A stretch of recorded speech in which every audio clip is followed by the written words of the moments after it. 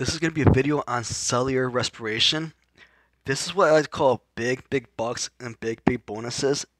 A lot of college students that end up taking biology don't really necessarily understand the whole entire component and diagram of this. So this is where I like to say is going to be a key component when dealing with cellular metabolism, and this is going to be with the without the protein, starch, and what I like to consider other metabolisms out there. So what I like to do is begin with glucose, and we have to know that glucose enters a cell by something known as GLUT, glucose transporter. So what I'm going to do right now is tell you guys how it starts, and it starts with glucose entering the cell by the GLUT, and then the glucose is in the cytosol. And for those of you guys who are not familiar with cytosol is cytoplasm. Now I want you guys to hear one thing right now before I go ahead and go further with this.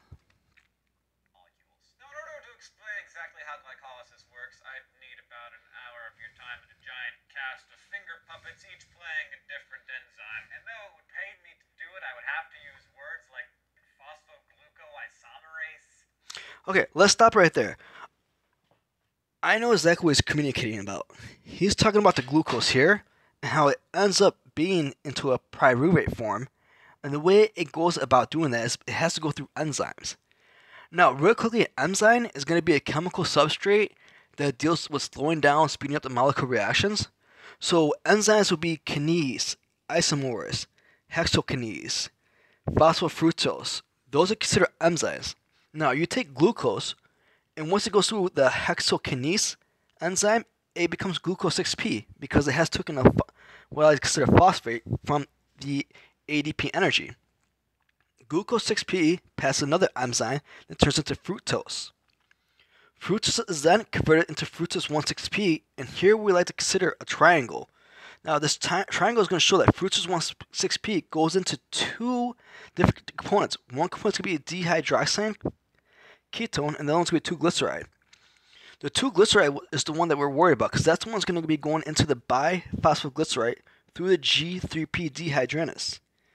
Now, all of this is going to be transferred into what I consider more affiliated forms of glucose. All these are a form of glucose. Glucose, fructose is a form of sugar.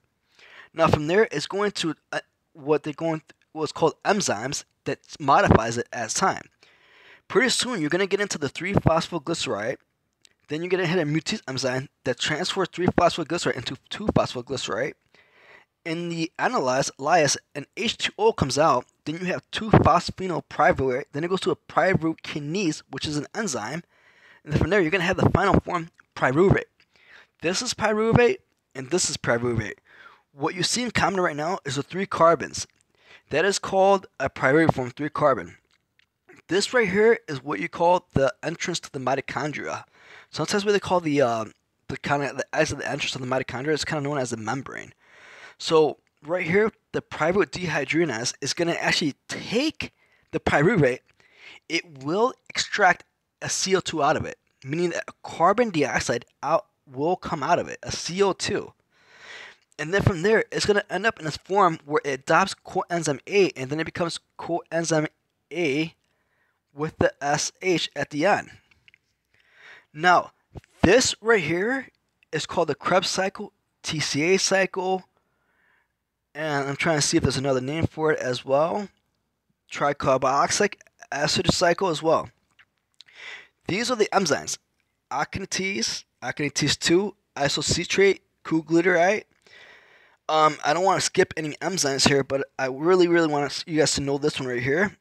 And this one's going to be called the enzyme sonic dehydrogenase, which is going to be called the complex 2 enzyme.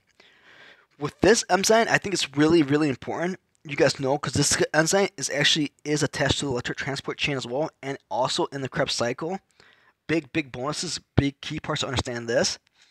Here you have a stage of fumarity, and for the guys who aren't familiar, these are enzymes in between the boxes, and these are going to be called the stages of the carbohydrates. So with the stage of the carbohydrates, here's going to be 2 carbon, 2 carbon, 2 carbon. You see it loses a carbon here, and then it keeps on going through a continuous cycle all the way up to get malate, enzyme, and then oxalate. This is going to be the Krebs cycle.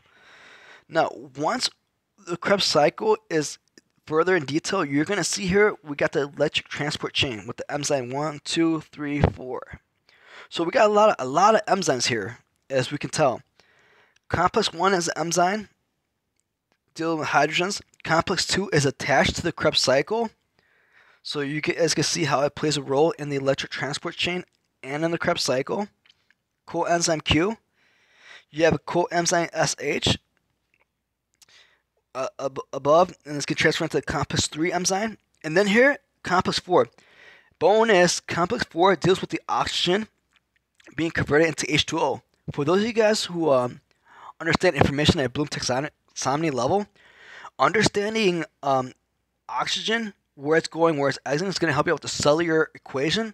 Now, since this is the animal cell, the equation you want is going to be the oxygen plus glucose, and then you want the outcome to be carbon dioxide and H2O. So here's glucose. That's going to be the source of energy that's going into the cell. And then basically what's going to happen from there, that a carbon dioxide is going to get released. Carbon dioxide is an outcome. Another income in the cell is going to be oxygen, and the outcome is going to be H2O. So this should help you out with the understanding of what molecules are going into the cell and what molecules are coming out of the cell. If one thing I would try to understand is try to understand the enzymes and try to understand the carbon dioxide. So we have what I consider 4 main components. We have the glycolysis, how the glucose is being converted from enzymes into a pyruvate. We have the pyruvate dehydrogenase, which tells you how it came to the acetyl coenzyme A. We have the Krebs cycle, TCA cycle, and we also have the electron transport chain. I honestly have not seen it in this full detail ever. This is going to be the greatest amount of detail I have ever released and seen. This actually contains every single thing known to mankind to me. Please contact me with information if you guys have any questions. I'll definitely put my email. I'm going to put my number out there as well. I already belong to 2 different biology club meetings. I'm going to post this video as well up there too. The reason why I want to make this video is because I put up my diagram onto a social network and I received a lot of likes and a lot of feedback. Hopefully this video will help you explain the diagram and help you understand the diagram a lot more. And this is what I like to call the cellular respiration, cellular metabolism without the protein, without the fatty acids, without the starch. Please feel free to give me any type of question, comments, and thank you very much for letting me play this video. Enjoyed it.